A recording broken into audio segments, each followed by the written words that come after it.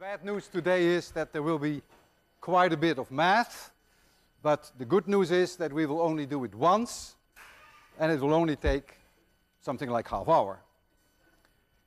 There are quantities in physics which are determined uniquely by one number.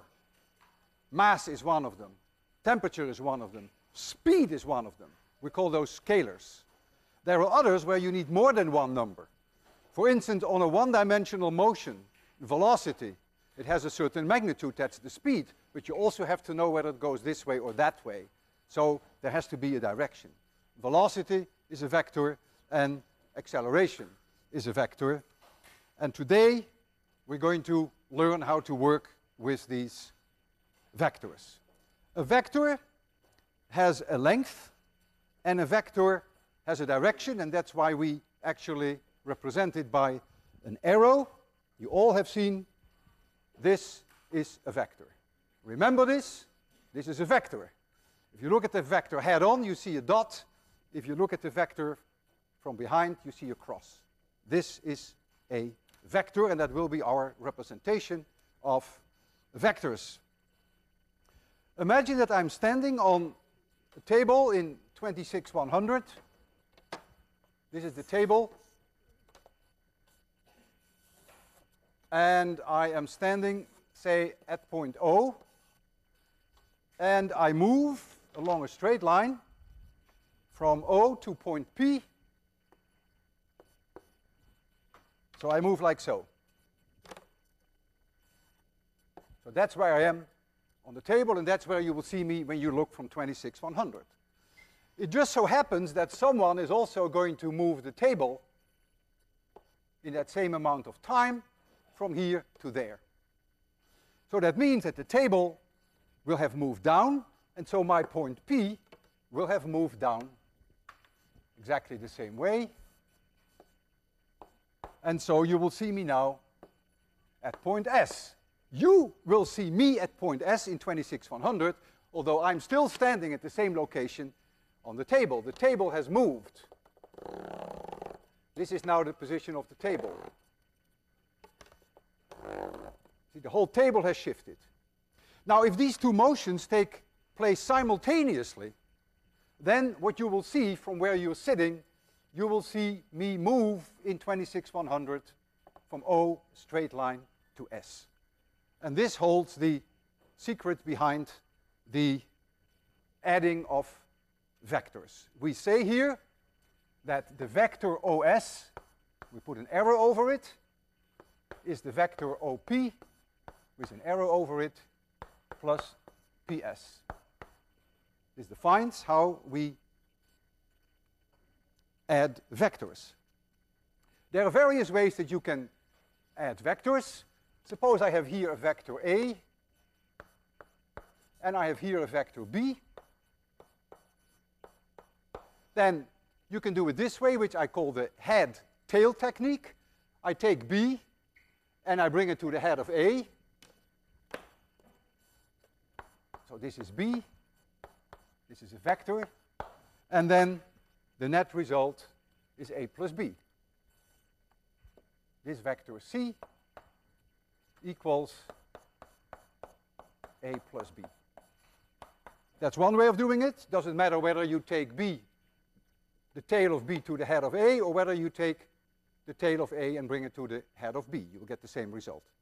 There's another way you can do it, and I call that the parallelogram method. Here you have A. You bring the two tails together. So here is B now. So the tails are touching, and now you complete this parallelogram. And now this vector C is the same sum vector that you have here, whichever way you prefer. You see immediately that A plus B is the same as B plus A. There is no difference. What is the meaning of a negative vector? Well, A minus A equals 0. Vector A subtract vector A equals 0. So here is vector A. So which vector do I have to add to get 0? I have to add minus a. Well, if you use the head-tail technique, this is a, you have to add this vector to have 0. So this is minus a, and so minus a is nothing but the same as a, but flipped over 180 degrees. We will use that very often. And that brings us to the point of subtraction of vectors. How do we subtract vectors? So a minus b equals c. Here we have vector a, and here we have, let me write this down here, and here we have vector b. One way to look at this is the following. You can say a minus b is a plus minus b. And we know how to add vectors, and we know what minus b is. Minus b is the same vector, but flipped over. So we put here minus b, and so this vector now here equals a minus b. This vector c is a minus b. And of course you can do it in different ways. You can also think of it as a plus, as c plus b is a. Right? You can say, you can bring this to the other side. You can say c plus b is a. C plus b is a. In other words, which vector do I have to add to b to get a? And then you have the parallelogram technique again. There are many ways you can do it. The head-tail technique is perhaps the easiest and the safest. So you can add countless number of vectors, one plus the other, the next one, and you finally have the sum of 5 or 6 or 7 vectors, which then can be represented by only one. When you add scalars, for instance 5 and 4, then there's only one answer, that is 9. 5 plus 4 is 9. Suppose you have two vectors. You have no information on their direction, but you do know that the magnitude of one is 4 and the magnitude of the other is 5. That's all you know. Then the magnitude of the sum vector could be 9 if they are both in the same direction. That's the maximum. Or it could be 1 if they're in opposite direction.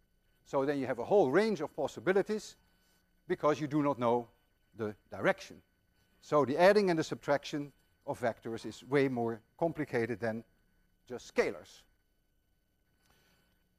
As we have seen that the sum of vectors can be represented by one vector, equally can we take one vector and we can replace it by the sum of others, and we call that decomposition of a vector. And that's going to be very important in 801, and I want you to follow this therefore quite closely. I have a vector which is in three-dimensional space. This is my z-axis. This is my x-axis, y-axis, and z-axis. This is the origin O, and here is a point P, and I have a vector OP. That's the vector. And what I do now, I project this vector onto the three axes, x, y, and z. So there we go.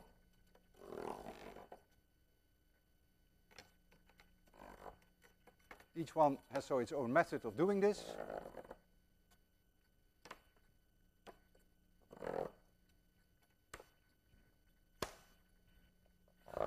There we are. I call this vector vector A.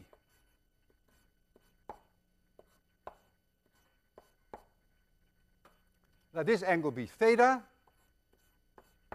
and this angle be phi. Notice that the projection of A on the y-axis has here a number which I call A of y. This number is A of x, and this number here is A of z. Simply the projection of that vector onto the three axes. We now introduce what we call unit vectors. Unit vectors are always pointing in the direction of the positive axis, and the unit vector in the x direction is this one. It has a length 1, and we write for it x roof. Roof always means unit vector. And this is the unit vector in the y direction, and this is the unit vector in the z direction. And now I'm going to rewrite vector A in terms of the three components that we have here. So the vector A, I'm going to write as A of x times x roof plus A of y times y roof plus A of z times z roof. And this A of x times x is really a vector that runs from the origin to this point. So we could put in that as a vector if you want to. This makes it a vector. This is that vector. A of y times, oh, sorry, it is A of x, it's this one. A of y times y roof is this one. And A of z times z roof is this one. And so the three green vectors added together are exactly identical to the vector OP. So we have decomposed one vector into three directions. And we will see that very often this is of great use in 801. The magnitude of the vector is the square root of ax squared plus ay squared plus a of z squared. And so we can take a simple example. For instance, I take a vector A. So this is just an example to see this in action.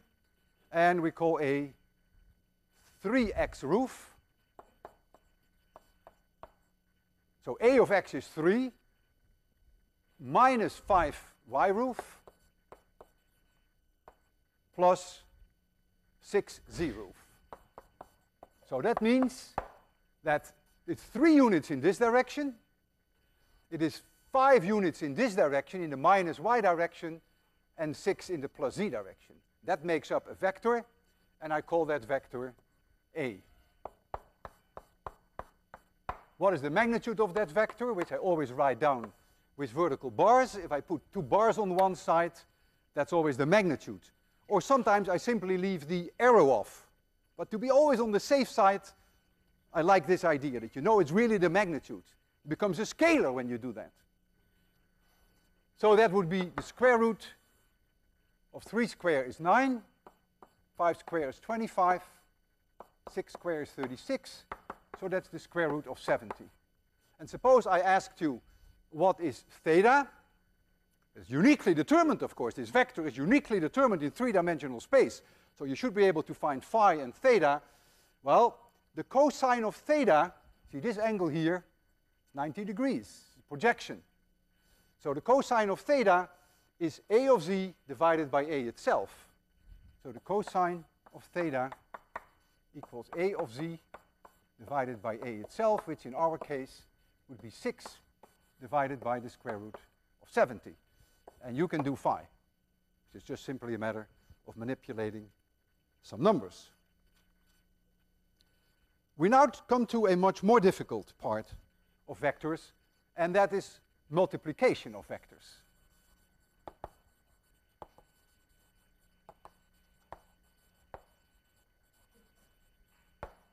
We're not going to need this until October, but I decided we might as well get it over with now. Now that we introduce vectors, you can add and subtract. You might as well learn about multiplication. It's sort of the job is done. It's like going to the dentist. It's a little painful, but it's good for you. And when it's behind you, the pain disappears. So I'm going to talk about multiplication of vectors, something that will not come back until October and later in the course. There are 2 ways that we multiply vectors. And one is called the dot product, often also called the scalar product. A dot B, a fat dot. And that's defined as it is a scalar, A of x times B of x, just a number, plus A of y times B of y, that's another number, plus A of z times b of z, that's another number. It is a scalar. Has no longer a direction. That is the dot product. So that's method number one. That's completely legitimate, and you can always use that. There is another way to find the dot product, depending upon what you're being given, how the problem is presented to you. If someone gives you the vector A, and you have the vector B, and you happen to know this angle between them, this angle theta, which has nothing to do with that angle theta, it's the angle between the two, then the dot product is also the following, and you may make an attempt to prove that. You project the vector B on A. This is that projection. The length of this vector is B cosine theta. And then the dot product is the magnitude of A times the magnitude of B times the cosine of the angle theta. The two are completely identical. Now you may ask me, you may say, gee, how do I know what theta is? How do I know I should take theta this angle, or maybe I should take theta this angle? I mean, what angle is A making with B? It makes no difference, because the cosine of this angle here is the same as the cosine of 360 degrees minus theta. So that makes no difference. Sometimes this is faster, depending upon how the problem is presented to you. Sometimes the other is faster. You can immediately see by looking at this, it's easier to see than looking here, that the dot product can be larger than 0, it can be equal to 0, and it can be smaller than 0. A and B are, by definition, always positive. They are the magnitude. But so it's determined by the cosine of theta. If the cosine of theta is larger than 0, well, then it's larger than 0. The cosine of theta can be 0. If the angle for theta is pi over 2, in other words, if the two vectors are perpendicular to each other, then the dot product is 0. And if this angle theta is between 90 degrees and 180 degrees, then the cosine is negative. We will see that at work, no pun implied, when we're going to deal with work in physics. You will see that we can do positive work and we can do negative work. And that has to do with this dot product. Work and energy are dot products. I could do an extremely simple example with you. The simplest that I can think of, perhaps it's almost an insult, it's not meant that way. Suppose we have A dot B, and A is the one that you already have on the blackboard there. Right here, that's A.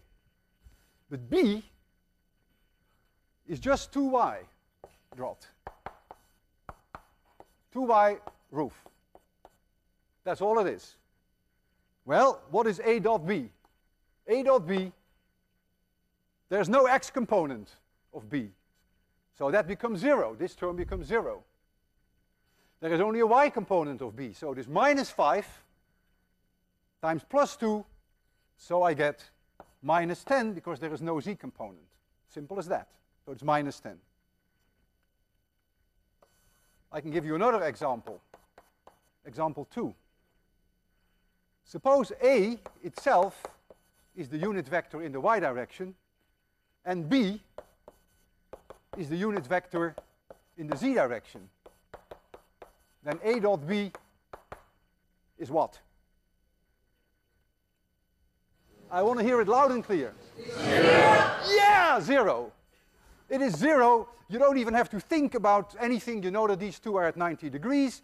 If you want to waste your time and want to substitute it in here, you will see that it comes out to be 0. It should work, because clearly A of y means that this is 1. That's what it means. And B is z, that means that B of z, this is 1. And all the others do not exist. Well, I wish you luck with that. And we now go to a way more difficult part of multiplication. And that is vector multiplication, which is called the vector product. Or also called, most of the time I refer to it as the cross product. the cross product is written like so: A cross B equals C. It's a cross, very clear cross. And I will tell you how I remember, that is method number 1. I'm going to teach you, just like with the dot product, 2 methods. I will tell you method number 1, which is the one that always works. It's time consuming, but it always works. You write down here a matrix with 3 rows. The first row is X roof, Y roof, Z roof. The second one is A of X, A of Y, A of Z. It's important, if A is here first, that second row must be A. And the third row is then B. B of X, B of Y, B of Z. So these 6 are numbers, and these are the unit vectors. I repeat this here, verbatim. You'll see in a minute why I need that.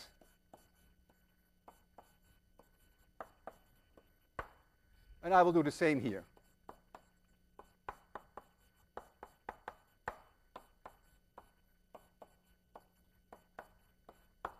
Okay, and now comes the recipe.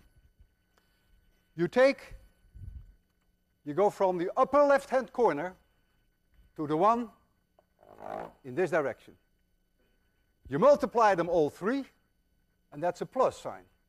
So you get AY, so C, which is the A cross B, equals AY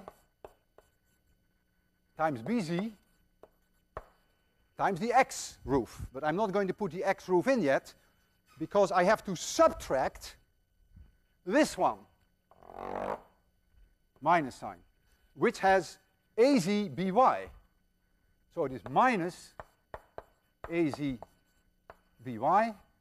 and that is in the direction X. The next one is this one, AZBX.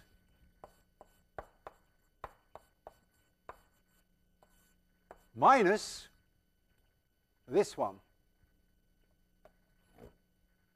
AXBZ, in the direction Y. And last but not least, AXBY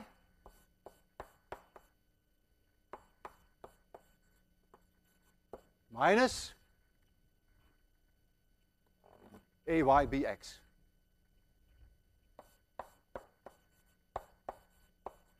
In the direction of the unit vector Z. So this part here is what we call C of X. It's the X component of this vector. And this we can call C of Y, and this we can call C of Z. So you can also write that vector then that C equals C of X, X roof, plus C of Y, Y roof, plus C of Z, Z roof. It's the cross product of A and B. We will have lots of exercises, lots of chances you will have on assignment 2 to play with this a little bit. Now comes my method number 2. And method number 2 is, again, as we had with the dot product, is a geometrical method. Let me try to work on this board in between. If you know vector A, and you know vector B, and you know that the angle is theta, then the cross product, C, equals A cross B, is the magnitude of A times the magnitude of B times the sine of theta. Not the cosine of theta, as we had before with the dot product. It is the sine of theta. So you can already immediately see that this will be 0 if theta is either 0 degrees or 180 degrees, whereas the dot product was 0 when the angle between them was 90 degrees. This number can be larger than 0. If the sine theta is larger than 0, it can also be smaller than 0. Now we only have the magnitude of the vector, and now comes the hardest part. What is the direction of the vector? And that is something that you have to engrave in your mind and not forget. The direction is found as follows. You take A, because it's first mentioned, and you rotate A over the shortest possible angle to B. If you had in your hand a corkscrew, and I will show that in a minute, then you turn the corkscrew as seen from your seats clockwise, and the corkscrew would go into the blackboard. And if the corkscrew goes into the blackboard, you will see the tail of the vector, and you will see a cross, little plus sign, and therefore we put that like so. A cross product is always perpendicular to both A and B, but it leaves you with two choices. It can either come out of the blackboard or it can go in the blackboard. And I just told you which convention to use. And I want to show that to you in a way that may appeal to ye more. This is what I have used before on my television help sessions that I've given at MIT. I have an apple, not an apple, this is a tomato. Not a tomato, it's a potato. I have a potato here, and here is a corkscrew. There's a corkscrew. I'm going to turn the corkscrew as seen from your side clockwise. And you'll see that the corkscrew goes into the potato in. That's the direction then of the vector. If we had B cross A, then you take B in your hands and you rotate it over the shortest angle to A. Now you have to rotate counterclockwise. And when you rotate counterclockwise, the corkscrew comes to you. There you go. And so the vector is now pointing in this direction. And if the vector is pointing towards you, then we would indicate that with a circle and a dot.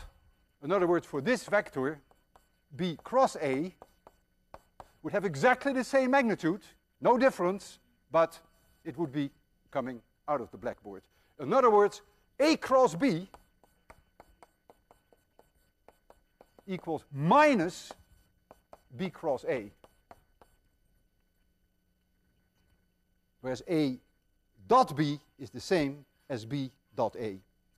We will encounter cross products when we deal with torques and when we deal with angular momentum, which is not the easiest part of 801. Let's take an extremely simple example. Again, I don't mean to insult you with such a simple example, but you will get chances, more advanced chances on your assignment. Suppose I gave the vector A is x roof. It's a unit vector in the x direction. That means A of x is 1. And A of y is 0, and A of z is 0. And suppose B is y roof. That means B of y is 1. And B of x is 0, and B of z is 0. What now is the dot product, the cross product A cross B? Well, you can apply that recipe, but it's much easier to go to the x, y, z axis that we have here. A was in the x direction, the unit vector, and B in the y direction. I take A in my hand, I rotate over the smallest angle, which is 90 degrees to y, and my corkscrew will go up. So I know the whole thing already. I know that this cross product must be z roof. The magnitude must be 1, that's immediately clear, but I immediately have the direction by using the corkscrew rule. Now, if you are very smart, you may say, aha, you find plus z only because you have used this coordinate system. If this axis had been x and this one had been y, then the cross product on x and y would be in the minus z direction. Yeah, you're right. But if you ever do that, I will kill you. You will always have to work with what we call a right-handed coordinate system. And a right-handed coordinate system, by definition, is one whereby the cross product of x with y is z, and not y minus z. So whenever you get in the future involved with cross products and torques and angular momentum, always make yourself an x, y, z diagram. for which x cross y is z. Never, ever make it such that x cross y is minus z. You're going to hang yourself. Because for one thing, that wouldn't work anymore. So be very, very careful. Must work, if you use the right-hand corkscrew rule, make sure you work with the right-handed coordinate system. All right. Now the worst part is over. And now I would like to write down for you. We pick up some of the fruits now, although it will penetrate slowly. I want to write down for you equations for a moving particle, a moving object in three-dimensional space. A very complicated motion, which I can hardly imagine what it's like. It is a point that's going to move around in space. And it is this point, P. This point P is going to move around in space. And I call this vector OP. I call that now vector R. And I give it a sub-index T, which indicates it's changing with time. I call this location A of Y. I'm going to call that Y of T. It's changing with time. I call this X of T. It's going to change with time. And I call this point Z of T, which is going to change with time, because point P is going to move. And so I'm going to write down the vector R in its most general form that I can do that. R, which changes with time, is now X of T, which is the same as A of X there before, times X roof, plus Y of T, Y roof, plus Z of T, Z roof. I have decomposed my vector R into three independent vectors. Each one of those change with time. What is the velocity of this particle? Well, the velocity is the first derivative of the position. So that is dr dt. So there we go. First the derivative of this one, which is dx dt x roof. I'm going to write for dx dt x dot, because I'm lazy, and I'm going to write for d2x dt squared x double dot. It's often done, but not in your book. But it's a notation that I will often use, because otherwise the equations look so clumsy. Plus y dot times y roof plus z dot times z roof. So z dot is dz dt. What is the acceleration as a function of time? Well, the acceleration as a function of time equals dv dt. So that's the second derivative of x versus time. And so that becomes x double dot times x roof plus y double dot times y roof plus z double dot times z roof. And look what we have now accomplished. It looks like minor, but it's going to be big later on.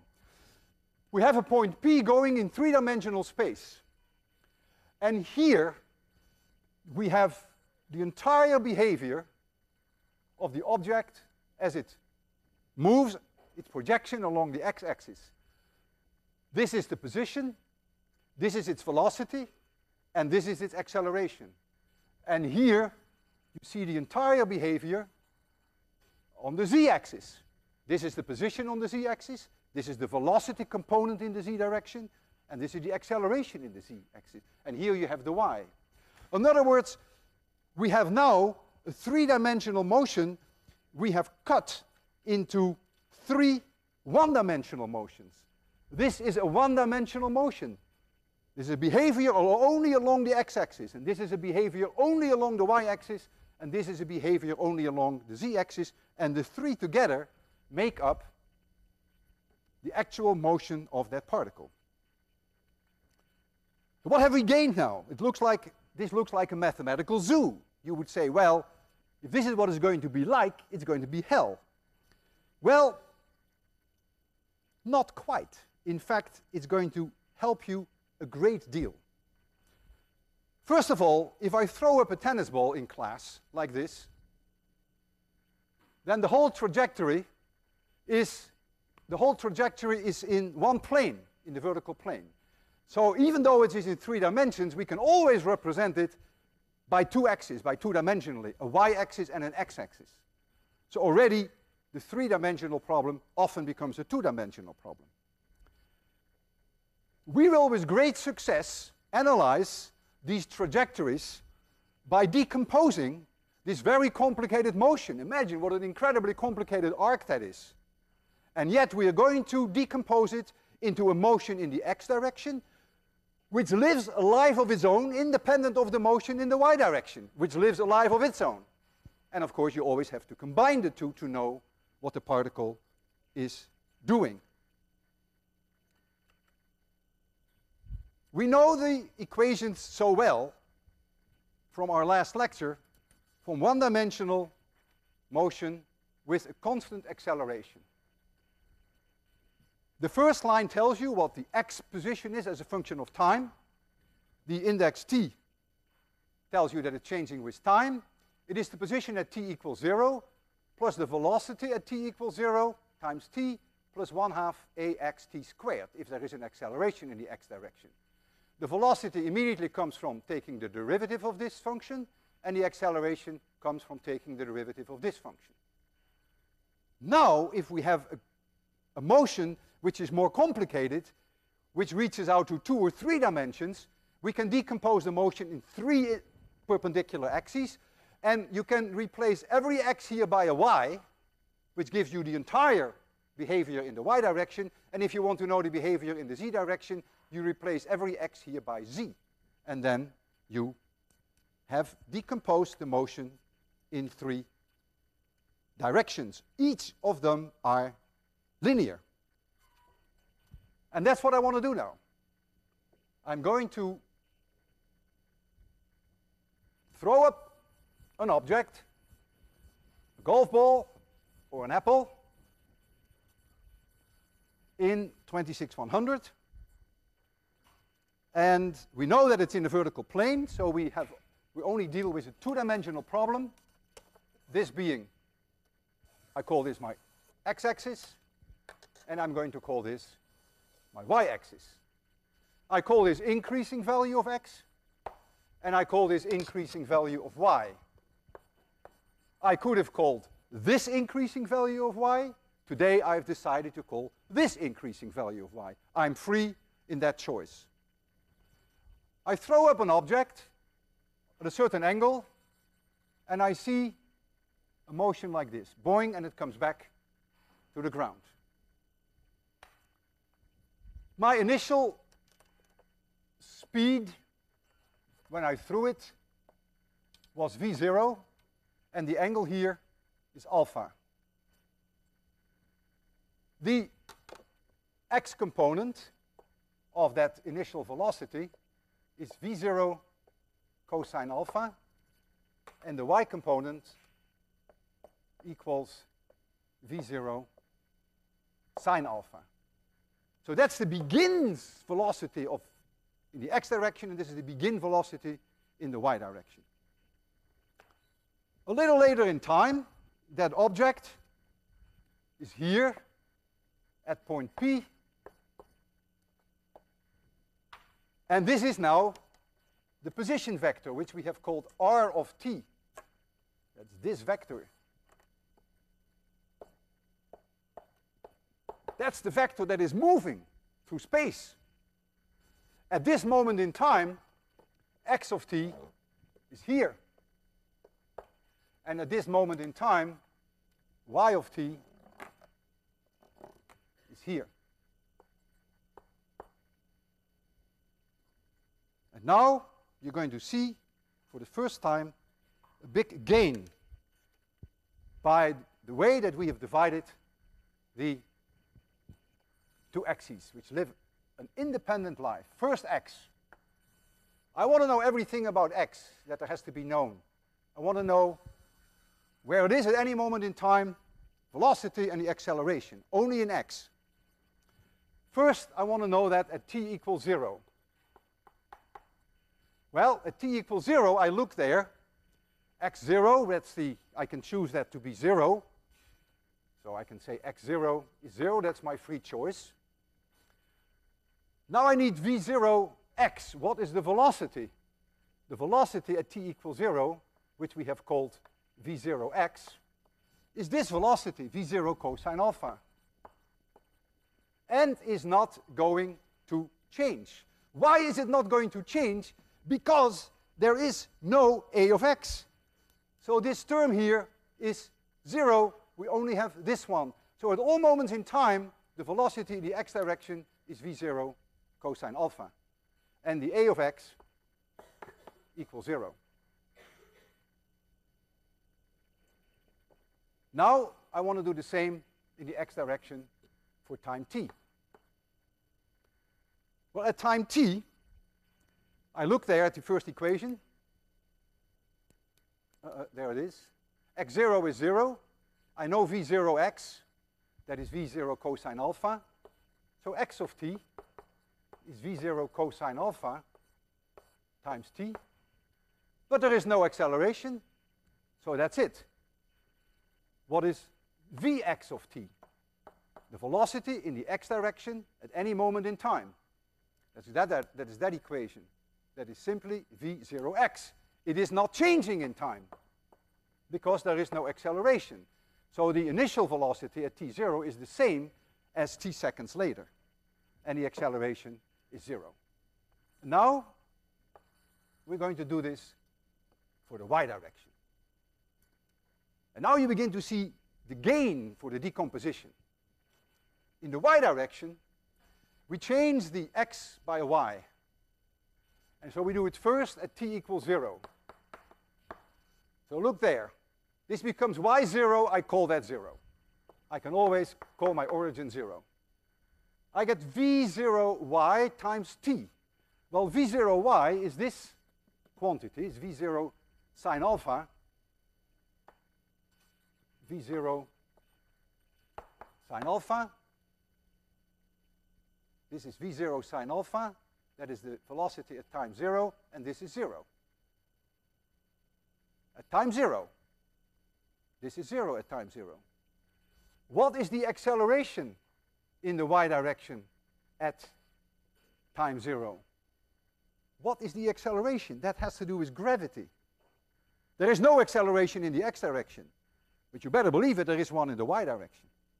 So only when we deal with the y equations does this acceleration come in, not at all when we deal with the x direction. Well, if we call the acceleration due to gravity g equals plus 9.80, and I always call it g, what would be the acceleration in the y direction, given the fact that I call this increasing value of y? Minus 9.8, which I will also say always call minus g, because my g is always positive. So it is minus g. So that tells the story at t equals 0 in the y direction. And now we have to complete it at time t equals t. At time t equals t, we have the first line there. y0 is 0. So we have y as a function of time. y0 is 0. So we don't have to work with that. Where is my? So this is 0. So I get v0y times t. So I get v0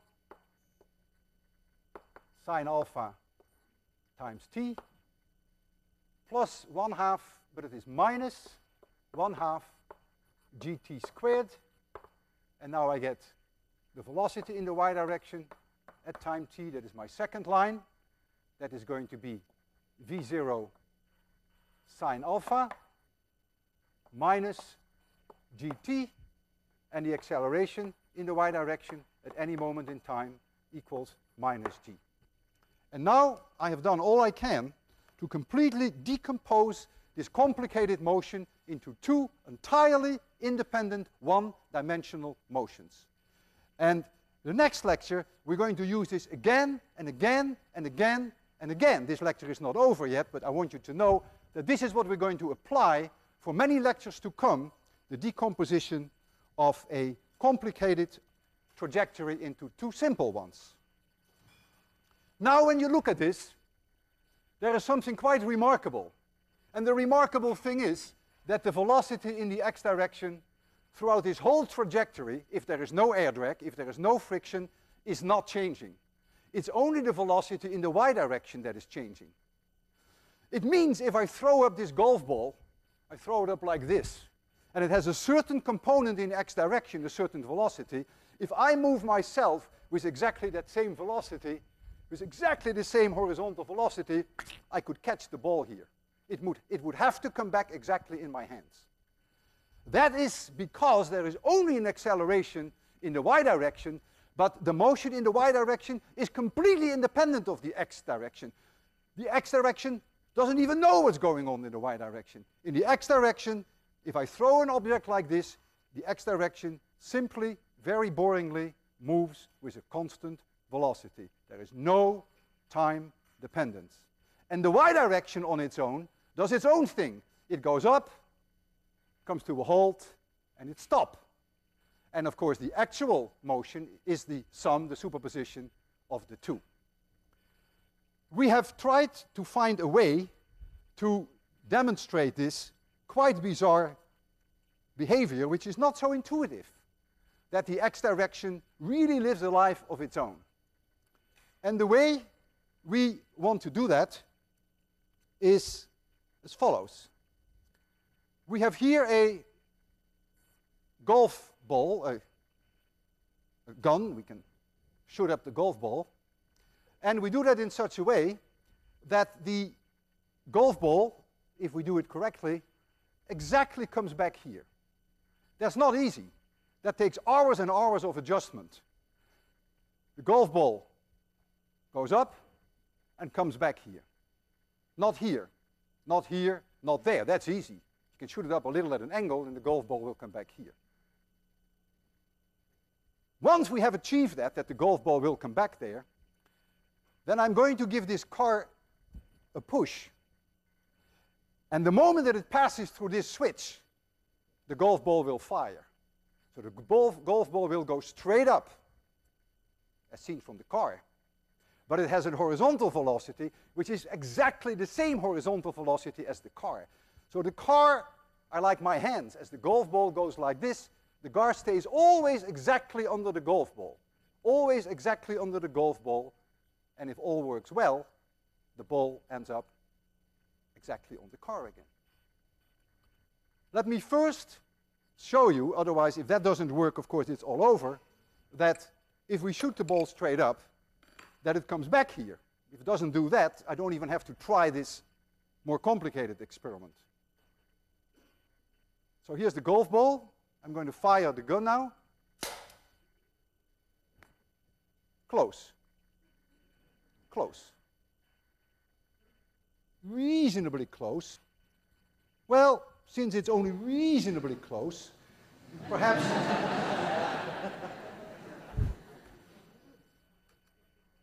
perhaps it would help if we give it a little bit of leeway. There goes the gun. Here comes the ball. And this is just in case.